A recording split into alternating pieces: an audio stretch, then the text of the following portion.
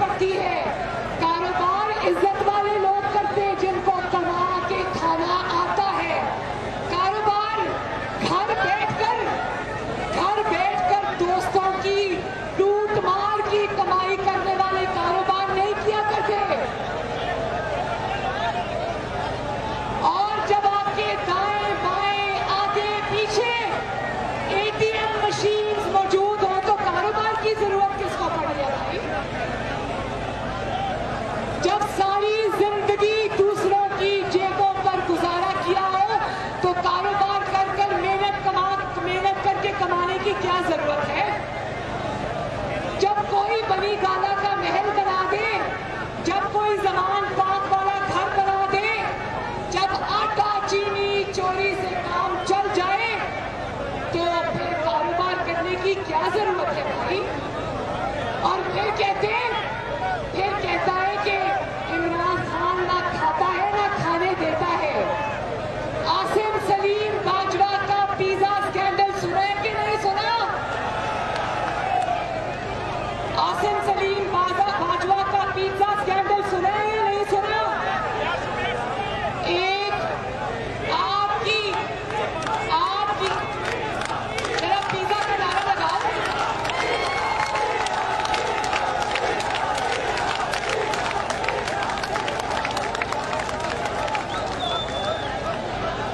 वो जो सरकारी मुलाजिम जो आपके टैक्स से पैसे और तनख्वाह लेता था उसने अचानक अरबों रुपए के असासे बना लिए और वो जब इस्तीफा देने आया तो उसको कहते हैं नहीं तुमने इस्तीफा नहीं देना क्योंकि तुम्हारी जरूरत है मुझे मतलब।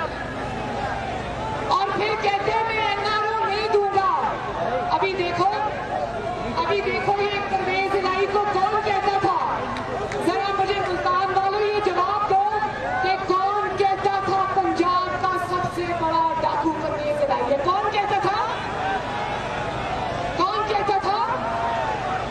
और आज जब अपनी इक़्तिदार की कश्ती डूबती नजर आई तो उसके कदमों में जा बैठा।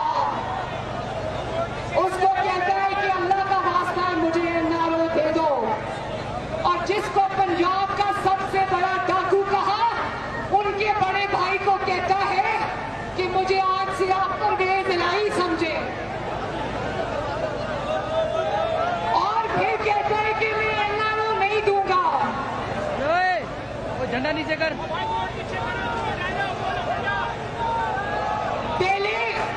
पहले माफिया से चंदे लेता है और फिर उनको आवाम की जेबों पर लूट मार की इजाजत देता है।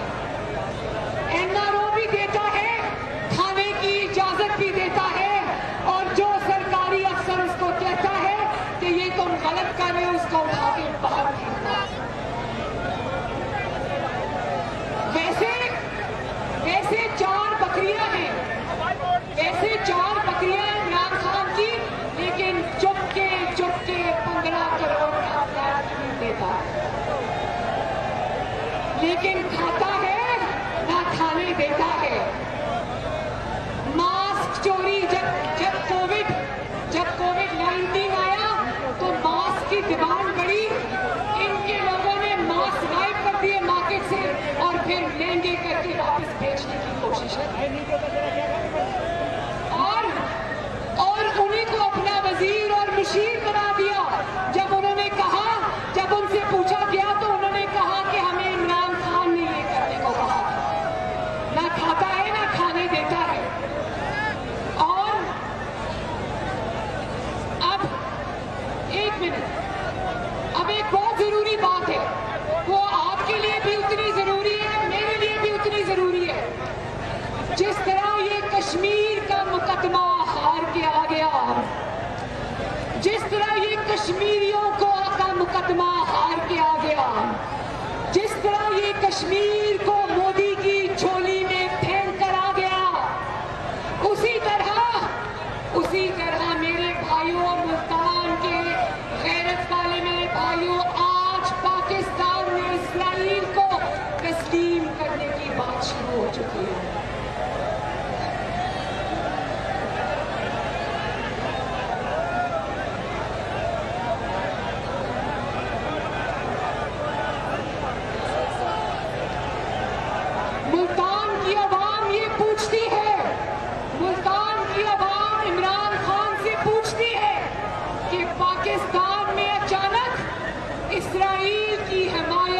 तहरीक कैसे चलना शुरू हो गई? ये मुहिम कौन चला रहा है? इसके पीछे कौन है? और पाकिस्तान की आवाम ये जानना चाहती है कि क्या इस्राईल के हक में चलने वाली मुहिम के पीछे भी सिलेक्टेड और सिलेक्टर्स एक ही पेज पे हैं या नहीं? और आगे कश्मीर का इलेक्शन आ रहा है। इसने कश्मीर न सिर्फ मोदी की झोली में फेंक दिया बल्कि कश्मीरियों के खिलाफ गद्दारी के पर्चे कटवाए। अब अगर ये कश्मीर में वोट डालने जाए, वैसे तो इंशाअल्लाह ताला कश्मीर की इलेक्शन तक ये चलेगा नहीं, लेकिन अगर ये कश्मीर में वोट मांगने जाएगा तो कश्मीर के आवाम इसको वो गद्दारी के पर्चों से इसका इस्तेमाल करेंगे।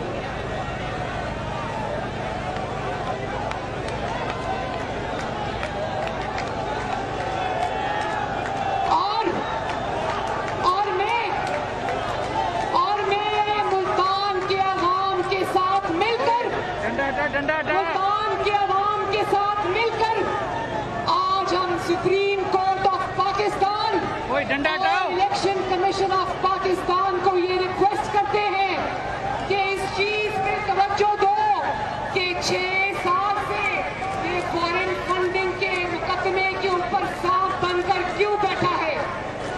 अवाम को बता दो।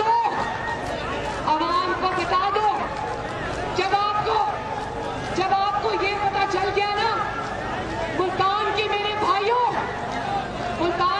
भाइयों, जब आपको ये पता चल गया कि ये फॉरेन फंडिंग का मुकदमा क्यों चलने नहीं दे रहा आगे, क्यों इदारों को इस्तेमाल करके ये फॉरेन फंडिंग का केस रोक कर बैठा है और किस ने बाहर के मुल्क से इसको अरबों रुपए दिए हैं, वो बहुत बड़े बड़े सबूत हैं।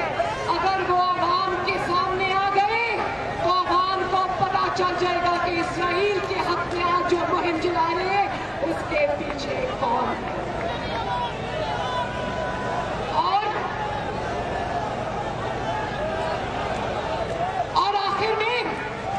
आखिर में क्या मुल्तान के अवाम भी मेरे साथ मिलकर उस जज को ढूंढ रहे हैं जिसने इसको साबिक और अमीन करार दिया था? किसको?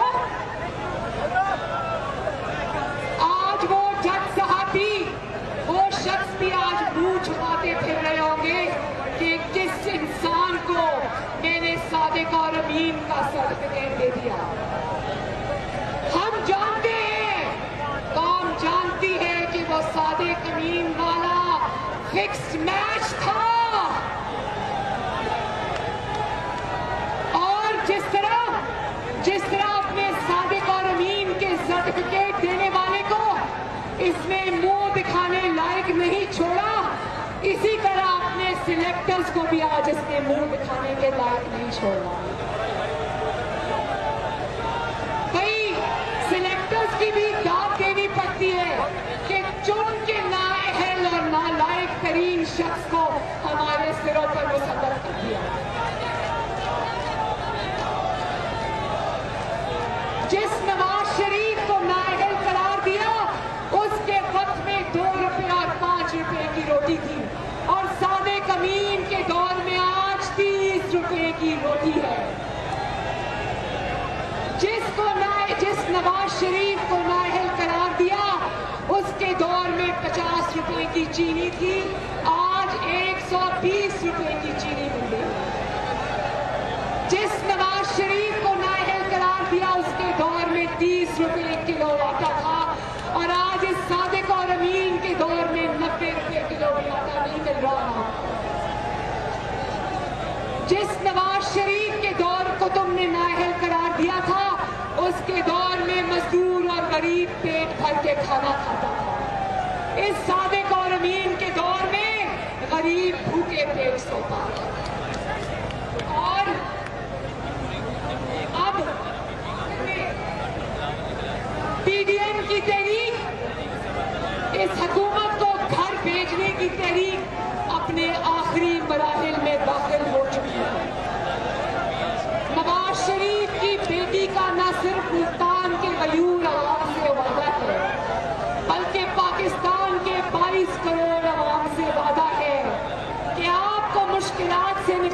के लिए, आपके घरों में इंशाअल्लाह ताला जो चूल्हे हैं वो दोबारा से जलाने के लिए, आपके घरों की और मोहल्लों की और मुल्क की रौनकें आबाद करने के लिए मुझे अगर जेल भी जाना पड़े तो मुझे कोई परवाह नहीं।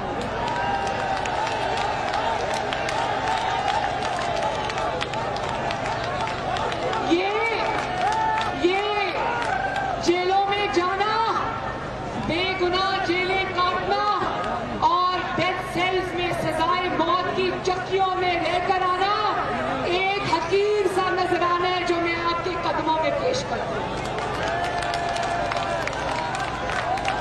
इससे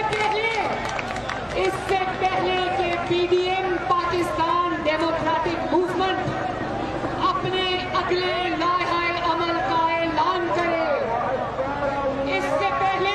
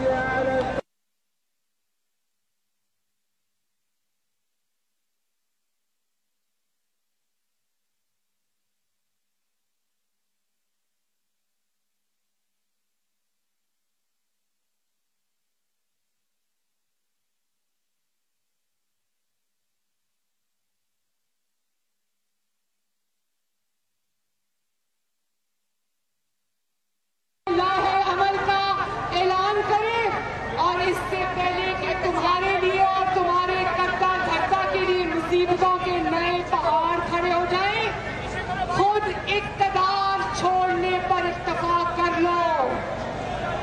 पीडीएम फैसले करने वाली है, फिर न कहना कि बताया नहीं। मरियम नवाज शरीफ आज आपको खबरदार कर रही है, फिर न कहना कि बताया नहीं। मुल्तान के अवाम जिंदाबाद,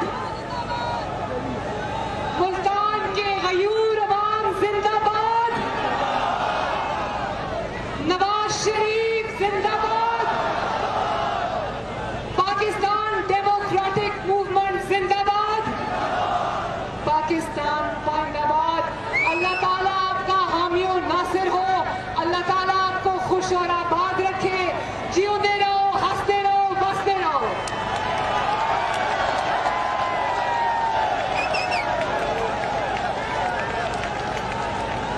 चूंकि आज पाकिस्तान पीपल्स पार्टी का यौम तासीस है, ये तजदीद अहद वफा का दिन है। इससे पहले मैं सिर्फ इतना कहना चाहता हूं कि आज के दिन लाहौर में पाकिस्तान पीपल्स पार्टी की बुनियाद रखी गई और 4 रहनुमा उसूल बनाए गए। इस्लाम हमारा दीन है, जमहूरियत हमारी सियासत है, सोशलिज्म हमारी मुइशत है और ताकत का सरचश्मा आवाम है।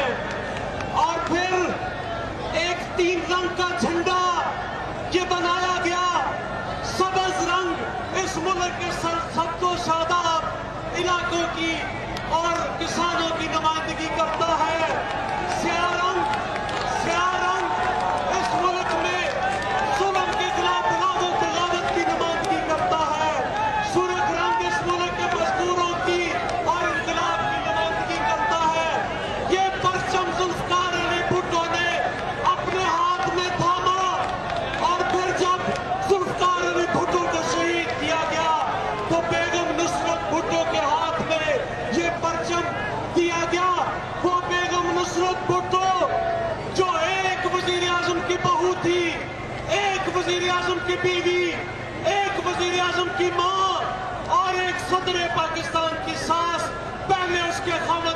किया गया, फिर एक बेटे को शहीद किया गया, फिर दूसरे बेटे को शहीद किया गया, फिर उसकी बेटी को शहीद किया गया, लेकिन उसने ये परचम गिरने नहीं दिया। परचम मोहतरमा बेनजीर भुट्टो के हाथ में दिया। वो बेनजीर भुट्टो जिसके बाप को कत्ल किया, जिसके भाई को कत्ल किया, जिसके दूसरे भाई को कत्ल किया, जिसके खामद को जेल में रखा, 35 साल सियासी जिंदगी में सिर्फ 5 साल का इक़्तिदार और 30 साल की लड़ाई, उसने फिर परचम उसको शहीद किया। तो परचम आसिफ अली जरदारी के हाथ में आया, वो परचम वहां से उठा तो उसने परचम अपने बेटे बिलावल भुट्टो जरदारी के हाथ में दिया। बिलावल भुट्टो ने उस परचम को थाम लिया है, उस परचम को लेकर वो सालमों के खिलाफ लड़ रहा है, वो मजलूमों के खिलाफ लड़ रहा है। और आज वो परचम देकर वो खुद यहाँ नहीं आ सकते, बीमार है कोरोना की वजह से, लेकिन वो परचम देकर अपनी छोटी बहन आसफा भुट्टो जरदारी के हाथ में मुल्तान वालों आपके पास भेजा है। वो परचम लेकर आई है। मैं तो आपको खिताब दूंगा, शबी है बेनजीर, मोहतरमा बेनजीर भुट्टो की बेटी, उसका पैगाम लेकर मुल्तान वालों और मुल्तान के गजूर लोगों, बहादुर लोगों आपके पास आई है। मैं तो आपको खिताब दूंगा मोहतरमा आसफा भुट्टो जरदारी को कि वो आए और अपने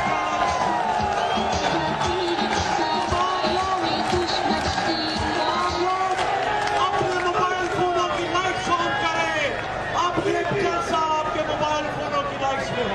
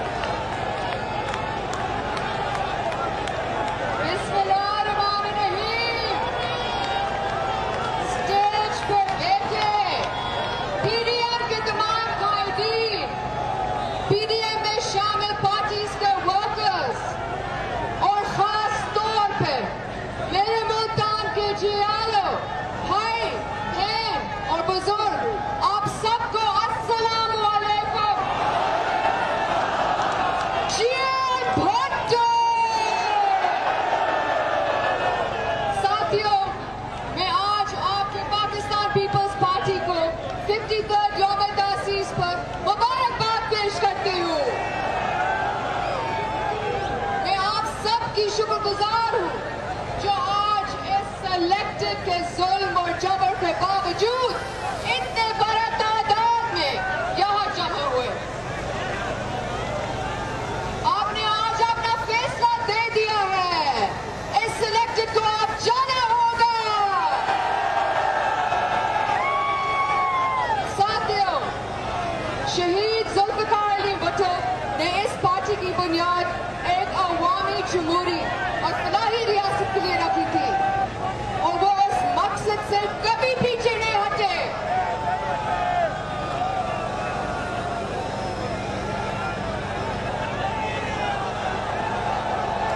मेरी कायद, आपकी कायद, हमारी कायद, शहीद मोहतरमा बेनजीर भुट्टो को इस मिशन को लेकर आगे चले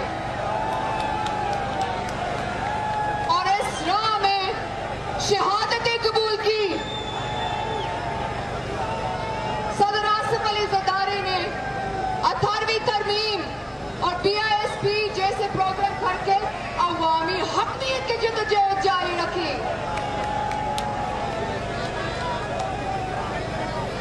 पाकिस्तान पीपल्स पार्टी के हजारों कारकुन इस राह में कुर्बान हुए, शहादतें कबूल की। मैं उन तमाम कारकुन को सलाम पेश करती हूँ।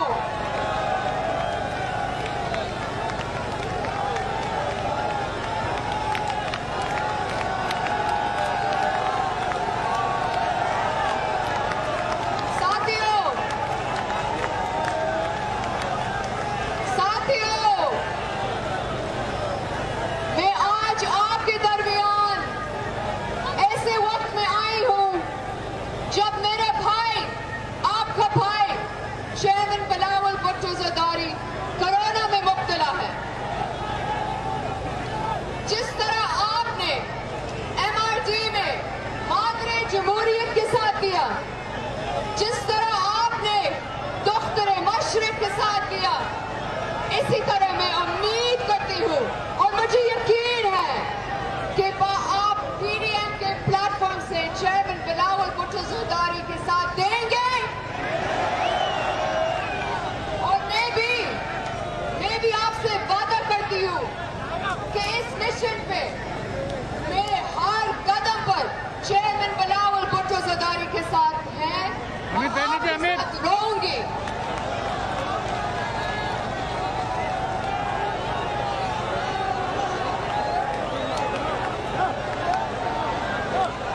इनको लगते हैं साथियों, इनको लगते हैं कि हम गिरफ्तारियों से डर जाएंगे, तो ये इनकी भूल है। अगर ये हमारे भाइयों को गिरफ्तार करेंगे तो ये याद रखें कि पाकिस्तान पीपल्स पार्टी के हर औरत जिद्दोजहद के लिए तैयार है।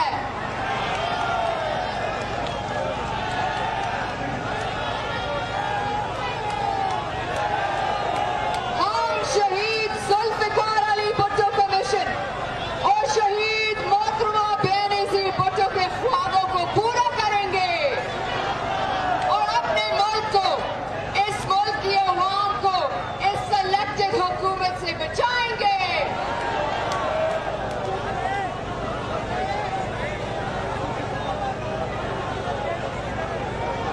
साथियों, आपके सब बहुत बहुत शुक्रिया। जिए भुट्टो! नारे लगाए, नारे नारे नारे भुट्टो! नारे नारे नारे भुट्टो! नारे नारे नारे भुट्टो! कदम बढ़ाओ बिलावल भुट्टो! कदम बढ़ाओ बिलावल भुट्टो! कदम बढ़ाओ बिलावल भुट्टो! जिए भुट्टो!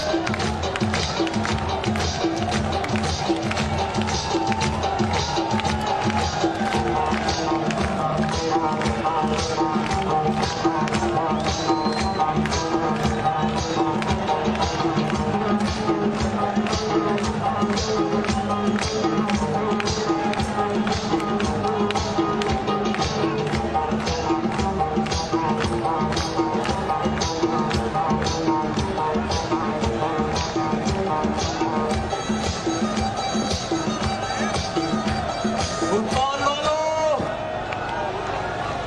ओ बहादुरों और गयूरों की धरती मुल्तान वालों, पहला मैच गुजरांवाला में हुआ, PDM जीत गई। दूसरा मैच कराची में तो वो खेलने ही नहीं आया। तीसरा मैच कोयटा में PDM फिर जीत गई। चौथा मैच पेशावर में वो फिर हार गया, PDM जीत गई। और आज मुल्तान का सेमीफाइनल आप जीत चुके हैं।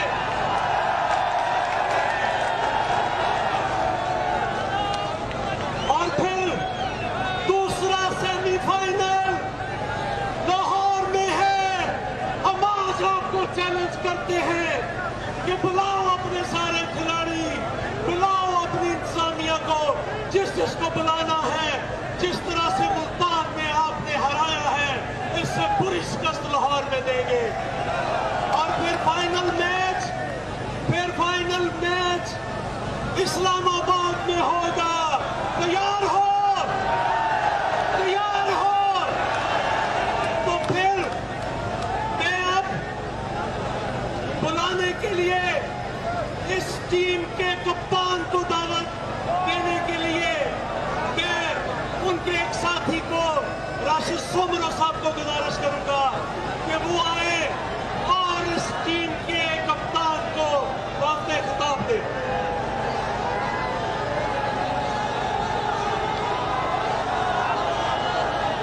मुल्तान बाबा, जरा एक मेरी बात सुन लो, एक बात सुन लो। थक गए हो? लग तो रहा है जवाब से कि थक गए हो, थक गए हो, डर गए हो, दब गए हो, आगे बढ़ोगे या पीछे चलोगे?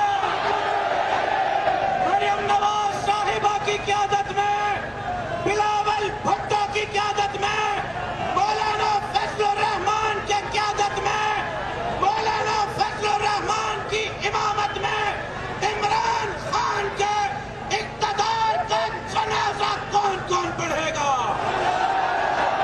तो फिर ये जो कहते हैं कि ये डर गए हैं, दब गए हैं, उनको पैगाम दो, पहले गाड़ियों की लाइटें जलाएं। जहां जहां गाड़ियां खड़ी हैं, ये जितनी गाड़ियां खड़ी हैं, सारी गाड़ियों की लाइटें जलाएं। कोई गाड़ी की लाइट बंद नहीं होनी चाहिए। पहले गाड़ियों की लाइटें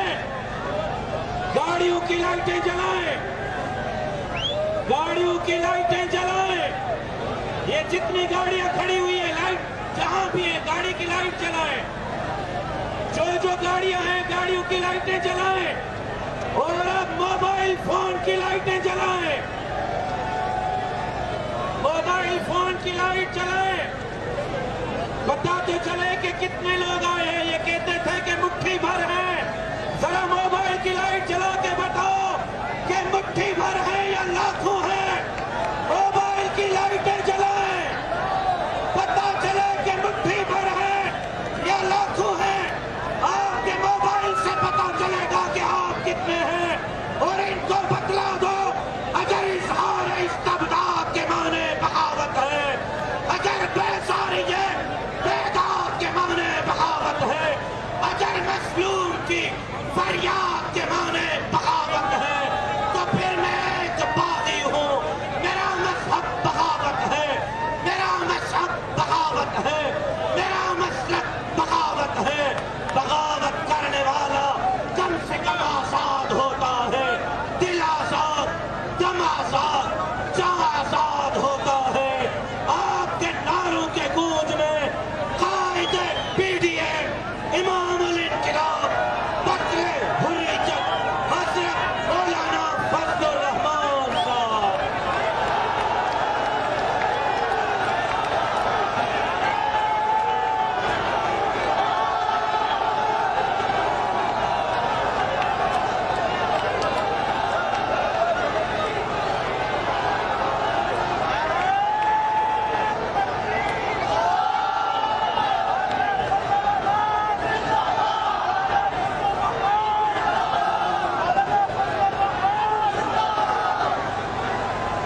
नहमदुहु व नसल्ली अला रसूलिहिल करीम, अम्मा बाद। स्टेज पर मौजूद PDM के कायदीन, कौमी ज़ुअमा,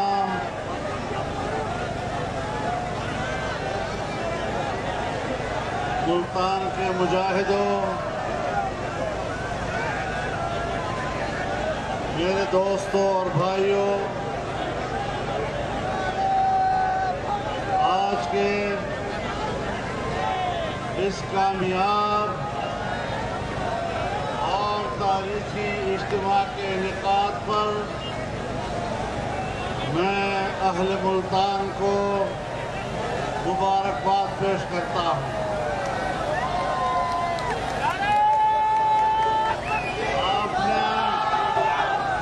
जिस जज्बे, जिस गैरत, जिस वलवले और जिस अज़्म का मुज़ाहरा करते हुए नाजायज़, नापाक हुक्मरानों को शिकस्त दी है, मैं आपके सलाम करता हूँ।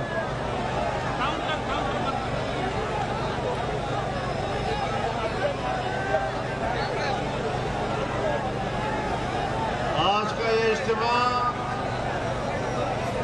पाकिस्तान पीपल्स पार्टी के यौम तासीस की मुनासिबत से हो रहा है। मैं उनका शुक्रगुजार हूँ कि उन्होंने अपना यौम तासीस उसको PDM का प्लेटफॉर्म बनाया और इस पर मैं उनको मुबारकबाद भी देता हूँ, उनका शुक्रगुजार भी हूँ। और आपको बताना चाहता हूँ, आप गुज़श्ता एक हफ्ते से हुकूमत के हथकंडे देख रहे थे। इस तरह उन्होंने मुल्तान के शाहराहों, मुल्तान के चौराहों को बंद किया, कंटेनर लगाए, यहाँ हमारे कारकुनों को मुख्तलिफ अजला में गिरफ्तार किया। मुल्तान में हमारे मुख्तलिफ पार्टियों के कारकुनों को गिरफ्तार किया, जनाब गिलानी साहब के बेटों को गिरफ्तार किया, उन पर तशद्दुद किया। लेकिन कल हमने एक प्रेस कॉन्फ्रेंस में उनको सिर्फ डंडा दिखाया है, एक डंडा दिखाया और फिर दुम दबाकर भाग गए। ये इनकी औकात है। अगर इनमें रत्ती बराबर कोई हमीयत, कोई शर्म, कोई गैरत है तो चाहिए कि चुल्लू भर पानी में इनको डूब मरना चाहिए।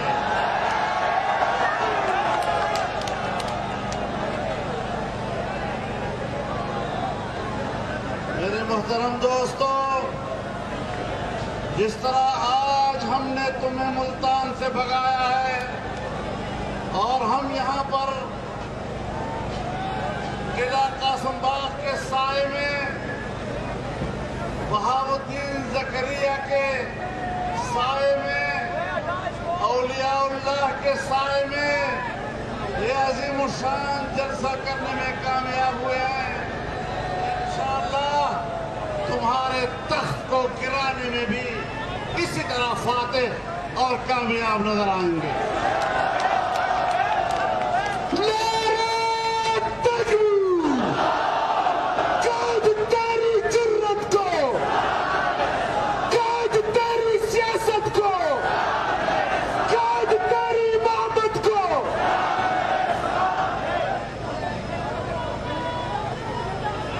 इनका ख्याल ये है कि ये कीचड़ भक्तियों से डर जाते हैं। हमने तुम जैसे सुरमाओं का मुकाबला किया है, डिक्टेटरों का बराह रास्त मुकाबला किया है। तू क्या और फिक्की का शोरवा क्या हो।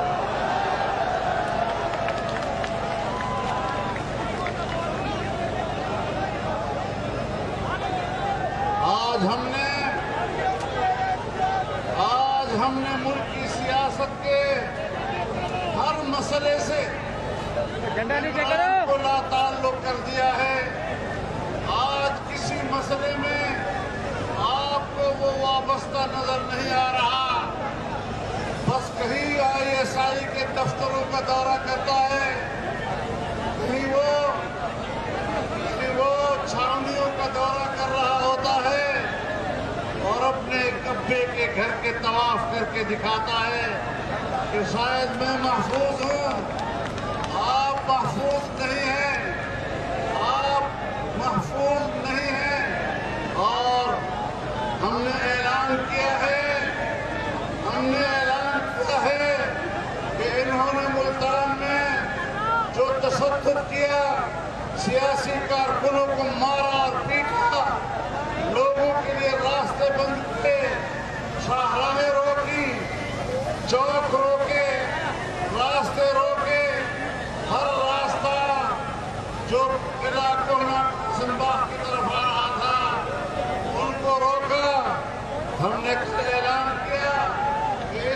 जुमे के रोज और हफ्ते के रोज पूरे पाकिस्तान के तमाम अजला में एहतजाज किया जाएगा। इतवार को भी एहतजाज होगा, जुमे को भी एहतजाज होगा।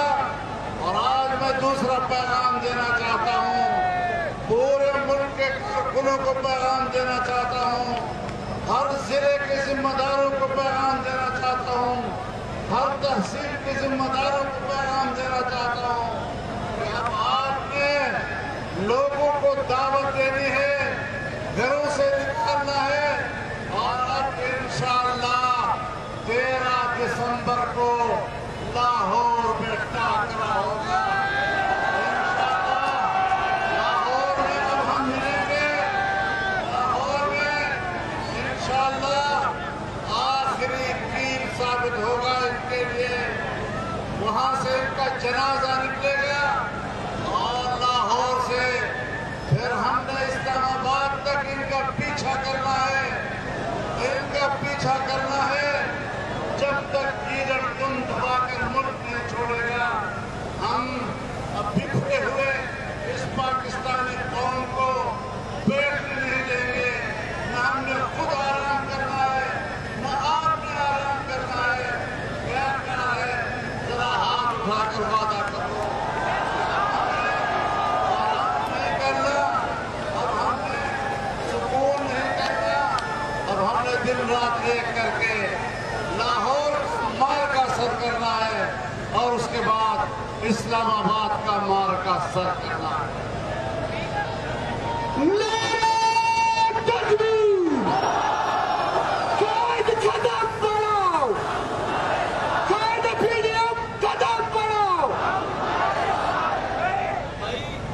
दोस्तों, PDM के कायदीन ने इस हुकूमत के नाकामियों के मुख्तलिफ पहलुओं पर बात की है। मैं उसका इरादा नहीं करना चाहता, लेकिन एक बात जिसका इरादा करना चाहता हूँ कि आप धांधली के जरिए इक़्तिदार में आए हैं और हमने धांधली को मुस्तरद किया है। हमने पहले रोज से आपके इक़्तिदार को तस्लीम नहीं किया। आपकी हुक्मरानी को हम जबर की हुक्मरानी कहते हैं और जबर के खिलाफ लड़ना ये मेरे अकाबिर और अस्लाफ की सुन्नत है और हम उस सुन्नत को पूरा करेंगे।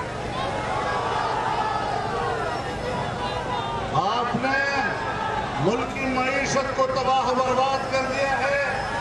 आज पाकिस्तान की सालाना तरक्की का तखमीना जो हमने 5.5 और 6.5% सालाना रखा था, तुमने उसका तखमीना आज 0 से भी नीचे कर दिया है। यानी अब पाकिस्तान साल में कोई तरक्की नहीं करेगा। तुमने महंगाई मुसल्लत की, तुमने बेरोजगारी मुसल्लत की, तुमने लोगों को बेघर किया, तुमने लोगों को खुदकुशियों पे मजबूर किया, तुमने लोगों के घर उछाड़े। आज आप कहते हैं हम जलसा नहीं करेंगे। अगर हम जलसा नहीं करेंगे तो गरीब की आवाज कौन बनेगा? अगर हम जलसा नहीं करेंगे तो भूखे की आवाज कौन बनेगा? अगर हम जलसा नहीं करेंगे तो बेघर लोगों का आवाज कौन बनेगा? अगर हम जलसा नहीं करेंगे तो नौजवानों की बेरोजगारी की जुबान कौन बनेगा? हमने इस वक्त पूरी कौम की नुमाइंदगी करते हुए मैदान में आए हैं। तुम्हारी खारजा पॉलिसी नाकाम है। तुमने हिंदुस्तान के मोदी को कश्मीर हवाले किया और आज तुम फिलिस्तीन की सरजमीन को यहूदियों के हवाले कर रहे हो। तो हमने सच कहा था ना कि ये यहूदियों का एजेंट है।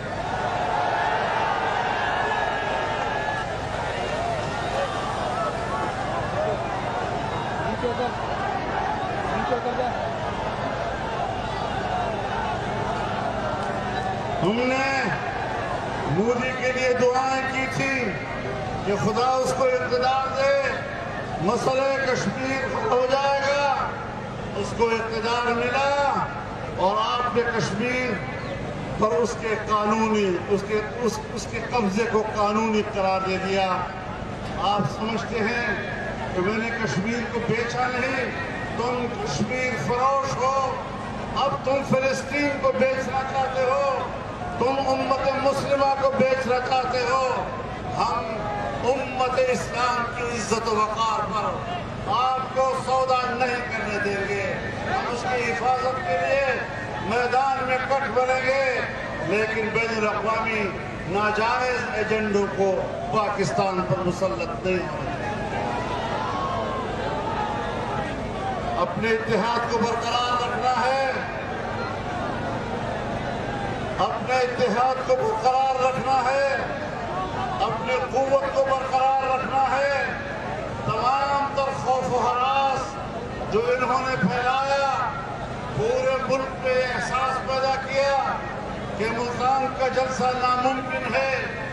यहाँ यूसुफ रजा की रानी साहब के पास इंतजामी अफसरान उनके घर आए और साफ अल्फाज में उनसे कहा कि हम किसी कीमत पर आपको जलसा नहीं करने देंगे। कल मैं मुल्तान पहुंचा, मैंने यहाँ के अकाबिरीन को बुलाया और हमने प्रेस कॉन्फ्रेंस की और वाज़े तौर पर कहा कि हम हर कीमत पर जलसा करके रहेंगे। अब बताओ, तुम्हारी बात चली है या हमारी बात चली है? और याद रखो, आज हमने पूरे मुल्क को कॉल दे दी है। अब पूरे मुल्क में जुमे को भी मुजाहरे होंगे, इतवार को भी मुजाहरे होंगे और पूरे मुल्क से आवाम लाहौर की तरफ रवाना होंगे। रास्ता रोक कर देखो किस तरह से सैलाब तुम्हें दिल्ली की तरफ भाग कर ले जाएगा। आप लोग तैयार हैं? लाहौर के लिए तैयार हैं? अभी वापस घरों में जाएं और अपने घर के और अपने मोहल्ले के और गांव के और शहर के एक एक बंदे को उठाएं और कहे कि आज हम कौम की जंग लड़ रहे हैं, आज हम उम्मत की जंग लड़ रहे हैं, आज हम गरीब की इज्जत की जंग लड़ रहे हैं, आज हम गरीब के हक की जंग लड़ रहे हैं। अगर आज पाकिस्तान का हर शहरी नहीं निकलेगा तो जाहिर है ये फिर अपने फर्ज से दूर हटेगा। आइए आज हम अपना कर्ज उतारें, कौम का कर्ज है हमारे, हमने वो कर्ज उतारना है और अपने कौम को वोट का हक वापस दिलाना है। हमने आवाम के वोट के साथ जो ज्यादती हुई है उसकी इज्जत को बहाल करना है।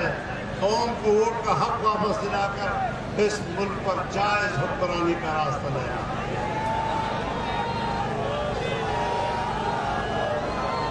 हम बड़े एहतियात के साथ आगे जाना चाहते हैं। हमारी शराफत और हमारी तहजीब और हमारे सियासी अखलाकियात इसको कमजोरी न समझा जाए। हम बहुत आगे जा सकते हैं, लेकिन अभी हमने सिर्फ डंडा दिखाया है, इससे आगे मत जाना चाहिए। हमने डंडा दिखाया है, हम बहुत बुरी तरह तुम्हारा अंजाम कर सकते हैं। हमें इश्तिहार मत दिलाओ। हम तहम्मुल के साथ इस पाकिस्तान को चलाना चाहते हैं, इस पाकिस्तान को दुनिया में इज्जत व वक़ार देना चाहते हैं, इस पाकिस्तान को मुस्तहकम करना चाहते हैं। इनके इदारे मुस्तहकम हों, लेकिन एक बात वाज़ेह है कि हमारी एस्टेब्लिशमेंट तो ताकतवर हो, लेकिन वो हमें कमज़ोर करें तो ये सौदा नहीं चलेगा। ये सौदा नहीं चलेगा। फिर कौम को मजबूत बनाओ, कौम को मजबूत बनाओ, अवामी इदारों को मजबूत बनाओ, पार्लियामेंट को मजबूत बनाओ और इस पाकिस्तान को माशी लिहाज से ताकतवर बनाओ। अल्लाह ताला हमारा हामी व नासिर होगा। एक बार फिर आपको इस कामयाब जलसे पर मुबारकबाद पेश करता हूँ। इंशाअल्लाह जंग जारी रहेगी, ये सफ़र आगे बढ़ेगा और कामयाबी और फतह के साथ इंशाअल्लाह अंजाम को पहुँचेगा। व आखिर दावाना अल्हम्दुलिल्लाह रब्बिल आलमीन।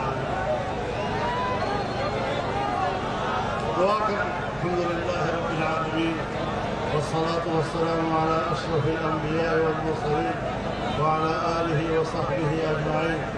रब्बना आतिना मिन लदुनका रहमतन व हय्यि लना मिन अमरिना रशदा।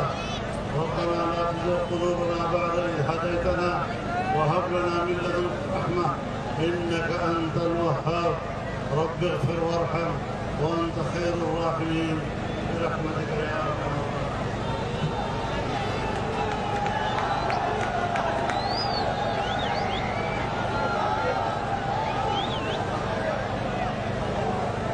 अहले मुल्तान जिंदाबाद।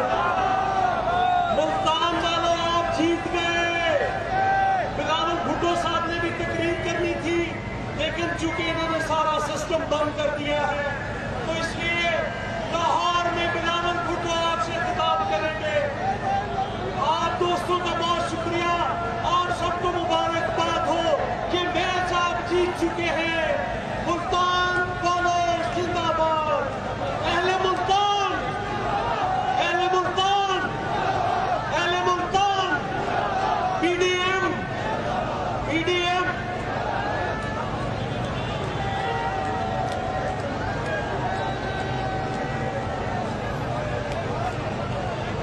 यानी मुल्तान, आपकी बहुत बहुत मेहरबानी, आपकी बहुत